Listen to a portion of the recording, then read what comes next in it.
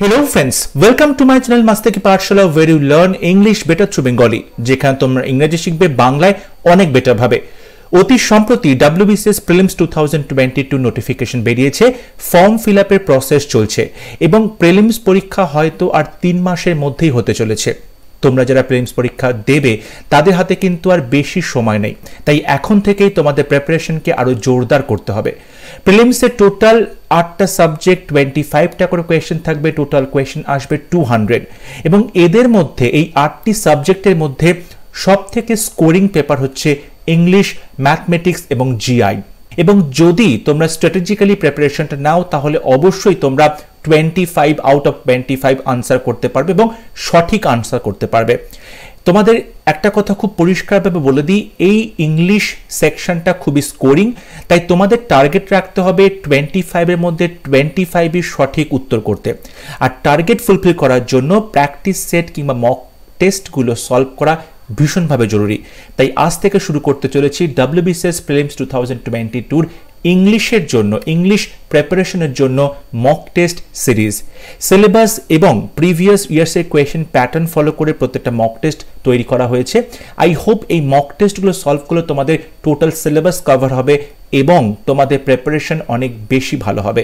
আর প্রত্যেকটা টপিকের ওপর ইন্ডিভিজুয়াল ক্লাস অলরেডি রয়েছে আমার চ্যানেলে, সেগুলো তোমরা ফলো করতে পারো এবং পরবর্তীতে আরও ভালো ভালো ক্লাস আশা করব আমি নিয়ে আসতে পারবো তোমাদের প্রিপারেশনের জন্য।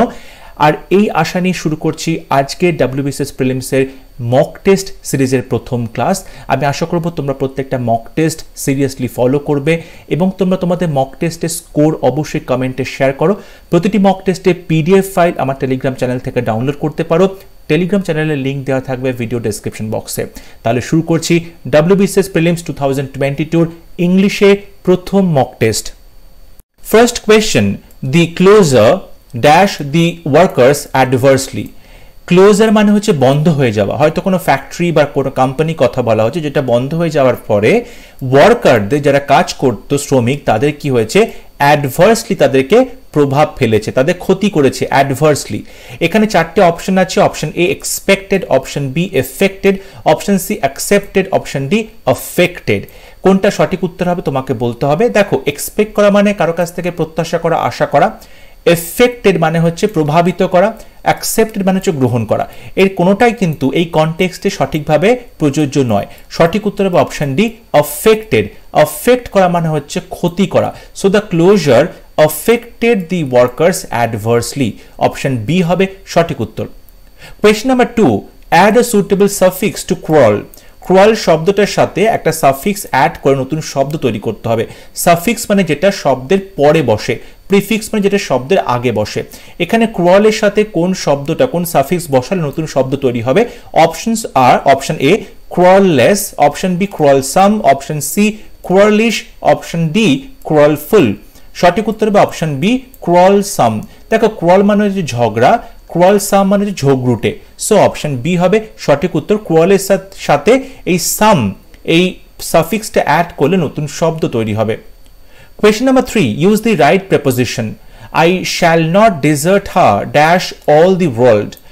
আমি তাকে ছেড়ে দেব না, আমি কোনো একটি মেয়ের কথা বলা হচ্ছে, আমি তাকে কখনোই ছেড়ে দেব না, ড্যাশ অল দি ওয়ার্ল্ড মানে সমস্ত পৃথিবী বললেও আমি তাকে ছেড়ে দেব না।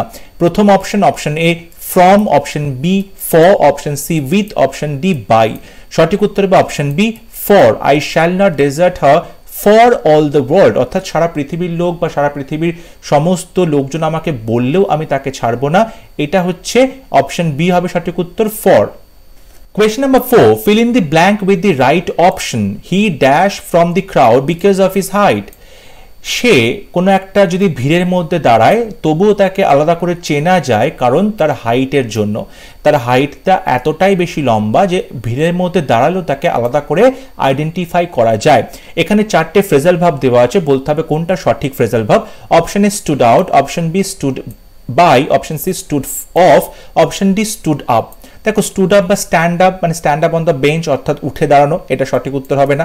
স্ট্যান্ড বাই মানে কাউকে তুমি সাপোর্ট করছো, তার পাশে দাঁড়াচ্ছ, এটাও সঠিক উত্তর নয়। স্টুড অফ মানে হচ্ছে দূরে থাকা, অফ মানে কোনো কিছু থেকে দূরে থাকা, বিরত থাকা, সো এটাও সঠিক উত্তর হবে না। রাইট আনসার হবে অপশন এ, স্টুড আউট মানে হচ্ছে যখন কেউ কারোর এক্সেপশনাল কোয়ালিটির জন্য সবার থেকে আলাদা হয়ে যায় তখন তাকে স্টুড আউট বলা হয় বা স্ট্যান্ড আউট বলা হয়। সো অপশন এ হবে সঠিক উত্তর। হি stood out from the crowd because of his height. Question number 5, the word flabbergasted means, flabbergasted এই কথাটার অর্থ কি? Option A scared, option B embarrassed, option C dumbfounded, option D humiliated। Humiliate মানে হচ্ছে যখন কাউকে অপমানিত করা হচ্ছে, হিউমিলিয়েটেড। এম্বারেস মানে কাউকে লজ্জিত করা হচ্ছে, এগুলো কোনটা সঠিক উত্তর হবে না। স্কেয়ার্ড মানে ভয় পাচ্ছে, এটাও সঠিক উত্তর হবে না। রাইট আনসার হবে অপশন সি, ডাম্বফাউন্ডেড। দেখো ফ্ল্যাবারগাস্টেড মানে হচ্ছে হতবুদ্ধি হয়ে যাওয়া, কি করবে বুঝতে না পারা, হতবুদ্ধি, ঠিক আছে, তখন বলা হচ্ছে ডাম্বফাউন্ডেড। অপশন সি হবে সঠিক উত্তর। ফ্ল্যাবারগাস্টেডের সিনোনিম হবে অপশন সি, ডাম্বফাউন্ডেড, যেখানে তোমরা বলতে পারো পারপ্লেক্সড, ঠিক আছে, সারপ্রাইজড হয়ে যাওয়া, পারপ্লেক্সড হয়ে যাওয়া, এরকম অর্থে আমরা ফ্ল্যাবারগাস্টেড বা ডাম্বফাউন্ডেড ইউজ করে থাকি। Question number 6, the big tree was dash the lake, বড় গাছটা রয়েছে লেক মানে পুকুরের কোথায়? অপশন এ ইন, পুকুরের মধ্যে, অপশন বি উইদিন, পুকুরের ভেতরে, option D of, option C across. দেখো অ্যাক্রস মানে হচ্ছে পুকুরের এপার থেকে ওপারে দেখা যাচ্ছে, অর্থাৎ তুমি যদি এপারে দাঁড়িয়ে থাকো তাহলে এখানে যদি পুকুরটা হয় তাহলে না মানে গাছটা হচ্ছে এখানে রয়েছে, অর্থাৎ তুমি এখান থেকে দেখতে পাচ্ছ পুকুরের ওপারে গাছটা রয়েছে। So the big tree was across the lake, পুকুরের ওপারে গাছটা রয়েছে, অপশন সি হবে সঠিক উত্তর। Question number 7, convert the given sentence into interrogative sentence and see below for the right option. এই সেন্টেন্স যেটা দেওয়া আছে, you can go there on foot, তুমি পায়ে হেঁটে সেখানে যেতে পারো, এই সেন্টেন্সটাকে বলা হচ্ছে ইন্টারোগেটিভ সেন্টেন্সে পরিণত করতে বা প্রশ্নবোধক বাক্যে পরিণত করতে। You can go there on foot, তুমি সেখানে পায়ে হেঁটে যেতে পারো। Option A, how can you go দেয়ার, তুমি কিভাবে সেখানে যেতে পারো। Option B, when can you go দেয়ার, তুমি কখন সেখানে যেতে পারো। Option C, why can you go দেয়ার, তুমি কেন সেখানে যাবে। Option D, what can you go there for, তুমি কেন সেখানে যাবে। দেখো এখানে you can go there on foot, তুমি পায়ে হেঁটে সেখানে যেতে পারো, অর্থাৎ তোমাকে এখান থেকে যেটা প্রশ্ন করতে হবে যে তুমি কিভাবে সেখানে যেতে পারো পায়ে হেঁটে। এখানে কিন্তু কখন যেতে পারো, কেন যেতে পারো, কিসের জন্য যাবে, এগুলোর কোনো উত্তর এখানে কোথাও নেই। সো অপশন এ হবে সঠিক উত্তর, হাউ ক্যান ইউ গো দেয়ার, তুমি কিভাবে সেখানে যাবে, অপশন এ হবে right answer. Question number 8, dash had he reached there than the train left the station. এখানে দেখো অপশনে বলছে as soon as, option be no sooner, option C when, option D by the time. এখানে একটা had আছে, তারপরে একটা than বসিয়েছে, আমরা যখনই দেখছি দ্যান তখনই আমরা জানি এটা নো সুনার দ্যান হবে। এখানে নো সুনার দ্যান দিয়ে ফিল ইন দ্য ব্ল্যাঙ্ক করতে হবে, কারণ যেখানে বলতে হবে no sooner had he reach there than the train left the station, অর্থাৎ যে মুহূর্তে সে সেখানে পৌঁছলো তখনই ট্রেনটা ছেড়ে দিল স্টেশনটা। সো নো সুনার আমরা সেক্ষেত্রে ইউজ করব। যখন এটাকে পজিটিভ সেন্সে ইউজ করব তখন অ্যাজ সুন অ্যাজ বলবো, বাট সেক্ষেত্রে হ্যাড এরকমভাবে বলা হবে না, সেক্ষেত্রে পাস্ট টেন্স ইউজ করবো এবং সেক্ষেত্রে দ্যান বসবে না। সুতরাং নো সুনার হবে সঠিক উত্তর, অপশন বি হবে right answer. No sooner had he reached there than the train left the station. Question number 9, which complex form is correct for the following sentence? I offended him by doing this. এখানে দেখো এই যে সেন্টেন্সটা দেওয়া আছে বলা হচ্ছে এই সেন্টেন্সটাকে কমপ্লেক্স ফর্ম অর্থাৎ কমপ্লেক্স সেন্টেন্সে পরিণত করতে হবে। I offended him by doing this, এই কাজটা করার ফলে তাকে আমি অফেন্ড করলাম, তাকে আমি রাগিয়ে দিলাম। এখানে অপশন এতে বলছে I did this and so offended him, option B I offended him for doing this, option C I offended him because I did this, option D by doing this I made him offended। দেখো option এতে বলছে I did this and so offended him, এখানে and দিয়ে যুক্ত করছি, এটা কিন্তু compound sentence, complex sentence নয়, তাই অপশন এ ভুল হলো। অপশন বি তে বলছে I offended him for doing this, এখানে সিম্পল সেন্টেন্স ইউজ করা হয়েছে। আমরা জানি কমপ্লেক্স সেন্টেন্স অর্থাৎ এখানে মিনিমাম একটা ক্লজ তোমাকে লিখতে হবে, সাব ক্লজ লিখতে হবে। অপশন সি তে বলছে I offended him because I did this, আমি তাকে অফেন্ড করেছিলাম কারণ আমি এটা করেছিলাম। তাহলে এই যে বিকজ থেকে দেখতে পাচ্ছি এখানে একটা ক্লজ শুরু হচ্ছে, সাব ক্লজ শুরু হচ্ছে। সো অপশন সি হবে সঠিক উত্তর, এটা কমপ্লেক্স সেন্টেন্স। অপশন ডি তে বলেছে by doing this I made him offended, এটা করার ফলে আমি তাকে অফেন্ড করেছিলাম। এটা কিন্তু বেসিক্যালি একটা সিম্পল সেন্টেন্স, এখানে বাই ডুইং দিস একটা ফ্রেজ ইউজ করা হয়েছে, এটা সিম্পল সেন্টেন্স, তো অপশন ডিটা ভুল হবে। অপশন সি হবে সঠিক উত্তর, I offended him because I did this. Question number 10, use the appropriate preposition in the sentence. The dog was run dash by a bus.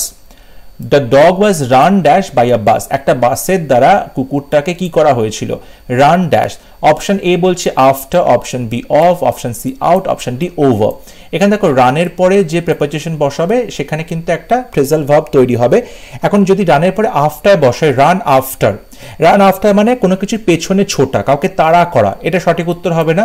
কারণ এখানে দেখো দ্য কুকুর, তারপরে বলছে ওয়াজ, বি ভার্ব, তারপরে রান বলছে, ভার্বের থার্ড ফর্ম বলছে, অর্থাৎ প্যাসিভ ভয়েসে কোনো কাজ করা হয়েছে এখানে। Of, run of, run of মানে হচ্ছে পালিয়ে যাওয়া, কোথা থেকে দূরে পালিয়ে যাওয়া, সেটাও সঠিক উত্তর হবে না। অপশন সিতে বলছে রান আউট, রান আউট মানে যখন কোনো সম্পদ বা কোনো বস্তু শেষ হয়ে যায়, তার স্টক শেষ হয়ে যায়। ধরো বলা হলো যে পেট্রোল ফুরিয়ে গেছে, so run out of petrol, ঠিক আছে, এরকম বলা হবে, এটাও সঠিক উত্তর হবে না। রাইট আনসার হবে option D, run over. Run over মানে হচ্ছে চাপা পড়া বা পিষে দেওয়া, স্ম্যাশড করে দেওয়া, ঠিক আছে। So the dog was run over by আ বাস, একটা বাসের দ্বারা কুকুরটাকে পুরো পিষে দেওয়া হয়েছিল। সো অপশন ডি হবে সঠিক উত্তর। Question number 11, have you visited the Taj dash, তুমি কি তাজমহল ভিজিট করেছিলে? অপশন এতে বলছে closely, option B lately, option C nearly, option D surely. Surely মানে নিশ্চিত করে, তুমি কি তাজমহল নিশ্চিত করে ঘুরতে গেছিলে? নিয়ারলি প্রায় ঘুরতে গেছিলে, ক্লোজলি মানে একদম ক্লোজলি তুমি তাজমহলকে ভিজিট করেছো। অপশন বি তে বলছে লেটলি, লেটলি মানে অতি সম্প্রতি, অর্থাৎ তুমি কি অতি সম্প্রতি কালে তাজমহলে ঘুরতে গিয়েছিলে? অপশন বি হবে সঠিক উত্তর, have you visited the Taj Mahal lately. Question number 12, when my mother entered the house I dash sleeping, যখন আমার মা বাড়িতে প্রবেশ করেছিল আমি কি করছিলাম? I dash sleeping. এখানে আই এর পরে কি হবে? I had been sleeping, I should be sleeping, I was sleeping, I would be sleeping. সঠিক উত্তর হবে এখানে প্রেজেন্ট কন্টিনিউয়াস টেন্স ইউজ করতে হবে। সো অপশন সি হবে right answer, I was sleeping. মানে এখানে দেখো অতীতকালে দুটো কাজ করা হয়েছে, মানে একটা কাজ করা চলছিল তখন আর একটা কাজ হয়েছে। সো তুমি যখন ঘুমোচ্ছিলে তখন তোমার মা বাড়ি ঢুকেছিল, তো সেক্ষেত্রে তুমি তোমার যে কাজটা তুমি যখন ঘুমোচ্ছিলে সেই ক্ষেত্রে পাস্ট কন্টিনিউয়াস টেন্স ইউজ করতে পারো, তোমার মা যখন ঢুকেছিল সেক্ষেত্রে simple past tense. So option C হবে right answer. Question number 13, select the correct option. You R asked two copy the letter, তোমাকে বলা হচ্ছে লেটারটা কপি করতে। কিরকম? Option a word for word, option B word with word, option C word two word, option D word by word. দেখো word by word, word by word মানে একটার পর একটা শব্দ লিখবে, মানে প্রথমে একটা শব্দ লিখলে তারপরে আরেকটা শব্দ লিখবে, তারপরে আরেকটা শব্দ লিখবে, এরকম করে ওয়ার্ড বাই ওয়ার্ড। এটা কিন্তু সঠিক উত্তর হবে না। রাইট আনসার হবে option a word for word.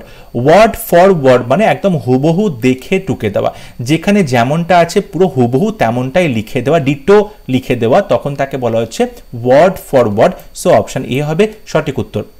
Question number 14, the gate dash by the watchman, এখানে দেখো দ্য গেট সাবজেক্ট রয়েছে সেন্টেন্সে, তারপরে কিন্তু বি ভার্ব কিংবা মেইন ভার্ব নেই, তারপর বাই দি ওয়াচম্যান বলা হচ্ছে, মানে ওয়াচম্যানের দ্বারা গেটটা খোলা হলো, প্যাসিভ ভয়েসের একটা সেন্স রয়েছে।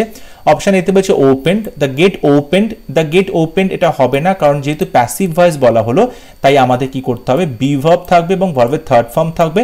যেহেতু গেট সিঙ্গুলার সাবজেক্ট তাই আমরা অপশন বি চুজ করব, কারণ এখানে ওয়াজ রয়েছে, এখানে যে বি ভার্বটা সেটা সিঙ্গুলার বি ভার্ব রয়েছে। So the gate was opened by the watchman, passive voice, option B হবে সঠিক উত্তর। কোয়েশ্চন নাম্বার 15, এখানে ইনডাইরেক্ট স্টেটমেন্ট লিখতে বলা হয়েছে, মানে ন্যারেশন চেঞ্জ করতে দেওয়া হয়েছে। Socrates shed virtue is its own reward, Socrates বলল যে পুণ্য বা যে ভার্চুটা সেটা নিজেই নিজের একটা পুরস্কার, ঠিক আছে। Socrates said that virtue had its own rewards, option B Socrates সেজ। দেখো এখানে প্রথমেই ভুল, সেটা হচ্ছে সেড ছিল, এখানে সেজ নেই, প্রেজেন্ট টেন্স নেই, তাই অপশন বিটা প্রথমে ভুল হয়ে যাচ্ছে। অপশন সি তে বলছে Socrates said that virtue is its own reward, option D Socrates said that virtue was its own reward. এখানে যেটা সঠিক উত্তর হবে সেটা হচ্ছে অপশন সি, কারণ এই যে সেন্টেন্সটা বলা হয়েছে virtue is its own reward, এই সেন্টেন্সটা কিন্তু ধ্রুব সত্য এবং এই সেন্টেন্সটা কখনোই চেঞ্জ হবে না। সুতরাং এই রকম সেন্টেন্সের ক্ষেত্রে ইউনিভার্সাল ট্রুথের ক্ষেত্রে আমরা যে টেন্সটা রয়েছে প্রেজেন্ট টেন্স সেটা প্রেজেন্ট টেন্সেই রাখবো, এখানে কোনো রকম টেন্সের পরিবর্তন হবে না। সো অপশন সি হবে সঠিক উত্তর। Socrates say that virtue is its own reward. Question number 16, use the correct expression I cannot dash up my mind. আমি আমার মন তৈরি করতে পারছি না, অর্থাৎ কোনো সিদ্ধান্ত নিতে পারছি না। অপশন এ তে বলছে make up, option be made up, option C prepare up, option D build up. Build up, prepare up এগুলো কোনটাই সঠিক উত্তর হবে না। মেড আপ হবে না, কারণ এখানে ক্যান আছে, অর্থাৎ মোডাল ভার্ব আছে, মোডালের পর সবসময় ভার্বের প্রেজেন্ট ফর্ম বসে, তাই মেড পাস্ট টেন্স হবে না। সঠিক উত্তর হবে option A make up. I cannot make up my mind, আমি আমার মন তৈরি করতে পারছি না বা মনকে আমি বোঝাতে পারছি না বা কোনো ডিসিশন নিতে পারছি না। সো অপশন এ হবে right answer. Question number 17, the idiomatic expression pull a long face means. Pull a long face মানে কি? মানে মুখটাকে তুমি লম্বা করে দিলে। মুখটাকে লম্বা করে দিলে মানে কি? প্রচন্ডভাবে যখন তুমি হতাশ হয়ে গেছো। সো অপশন সি হবে রাইট আনসার, লুক ডিজেক্টেড। মুখটাকে ডিজেক্টেড করে রেখেছো বা যখন তুমি হতাশ হয়ে গেছো, ঠিক আছে, তখন তুমি নিরাশ হয়ে গেছো, তখন বলা হচ্ছে পুল a long face. Option C হবে সঠিক উত্তর। Question number 18, find the appropriate antonym for of the word stringent. Stringent কথাটার অ্যান্টোনিম কি হবে, বিপরীত শব্দ কি হবে? stringent মানে খুব কঠোর, খুব স্ট্রিক্ট, ঠিক আছে।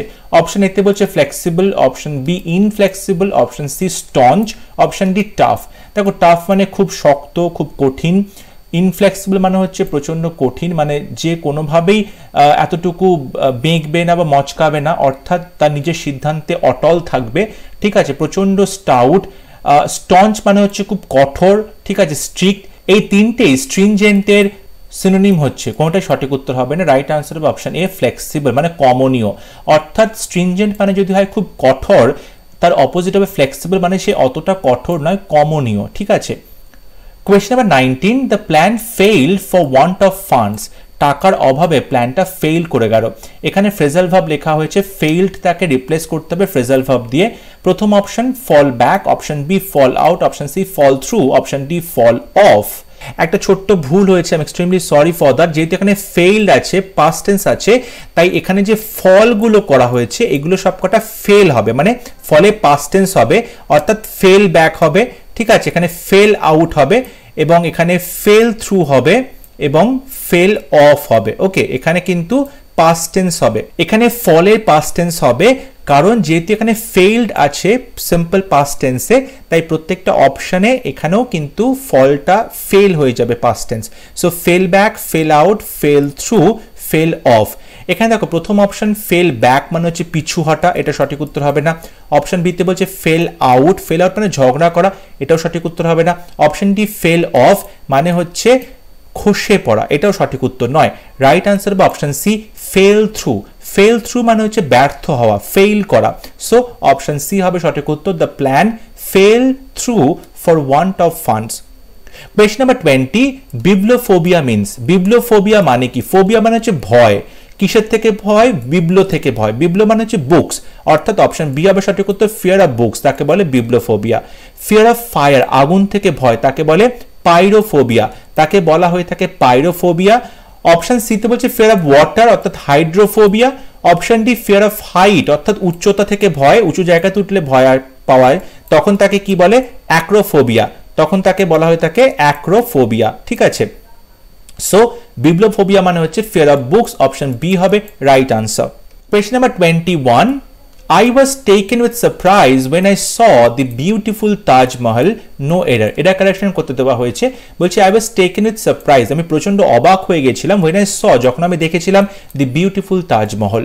এখানে ভুলটা হচ্ছে টেকেন এর পরে with এই প্রিপোজিশন বসবে না, সঠিক উত্তর হবে taken by surprise। I was taken by surprise, প্রচন্ড অবাক হয়ে গেছিলাম, so taken by surprise, part এ তে ভুল আছে, অপশন এ হবে সঠিক উত্তর। Question number 22, correct passive form of we must take care of our parents. We must take care of our parents, এই সেন্টেন্সটা প্যাসিভ ভয়েসে তোমায় লিখতে হবে। এখানে we হচ্ছে সাবজেক্ট, must take care এটা হচ্ছে ভার্ব পার্ট, আওয়ার প্যারেন্টস, এটা হলো অবজেক্ট পার্ট।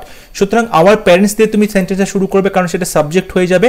এরপরে মাস্ট আছে, মডেল আছে, তাহলে মডেল থাকলে মডেল বি হয়ে যাবে, মাস্ট বি হবে। So our parents must be, option ডিতে দেখো একমাত্র রয়েছে মাস্ট বি। তারপর টেক ভার্বের থার্ড ফর্ম হবে টেকেন কেয়ার হবে of by us, so option D হবে সঠিক উত্তর, our parents must be taken care of by us.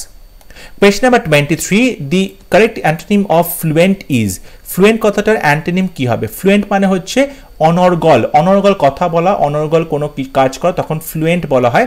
Option এতে বলছে ইনঅ্যাপ্রোপ্রিয়েট, সঠিক নয়। অপশন বি হল্টিং, বাধাপ্রাপ্ত হচ্ছে।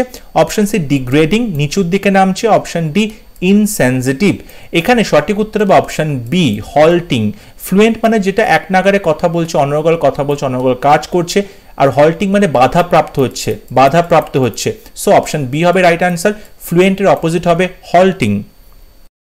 Question number 24, he and his neighbors are always at loggerheads. The meaning of the underlined idiom is, এই যে loggerheads, at loggerheads, এটার মানে কি? Option A agree on everything, সবকিছুতে সম্মত হয়। Option B disagreeing on everything, সবকিছুতে অসম্মত হয়। Option C aloof from each other, একে অপরের সাথে কোনো যোগাযোগ নেই বা একে অপরের প্রতি উদাসীন। Option D abusing each other, একে অপরকে গালমন্দ করছে। সঠিক উত্তর হবে option B disagreeing on everything। loggerheads মানে হচ্ছে যখন একে অপরের সাথে সবসময় ঝগড়া করে, কোনো কিছুতেই মতের মিল হয় না। So disagreeing on everything, option B হবে রাইট আনসার। এবং last question, the appropriate synonym of jubilant is, jubilant কথাটার সিনোনিম কি হবে? জুবিল্যান্ট মানে হচ্ছে খুব হ্যাপি, ঠিক আছে। অপশন এতে বলছে happy, option B aggressive, option C আনশিয়েন্ট, option D defeat. সঠিক উত্তর হবে অপশন এ হ্যাপি বা খুব খুশি, ঠিক আছে। সো জুবিল্যান্ট মানে হচ্ছে হ্যাপি, অপশন এ হবে রাইট আনসার। আই হোপ আজকে ক্লাস তোমাদের ভালো লেগেছে, প্রত্যেকটা প্রশ্নের এক্সপ্লেনেশন বুঝতে পেরেছো। WBCS Prelims 2022 জন্য অবশ্যই এখন থেকে তোমরা প্রিপারেশন নিতে শুরু করো, এবং আমি প্রমিস করছি ইংলিশের এই মক টেস্ট সিরিজটা তোমরা সলভ করলে, সিরিয়াসলি ফলো করলে, এখান থেকে অবশ্যই তোমাদের প্রিপারেশনে অনেক হেল্প হবে। যদি ভিডিওটি ভালো লেগে থাকে ভিডিওটি লাইক করবে, শেয়ার করবে, আর অবশ্যই আমার চ্যানেলটি সাবস্ক্রাইব করতে ভুলবে না। পরবর্তী লেসনে খুব শীঘ্র দেখা হবে, ততক্ষণ সবাই ভালো থাকবে, সুস্থ থাকবে। Thank you.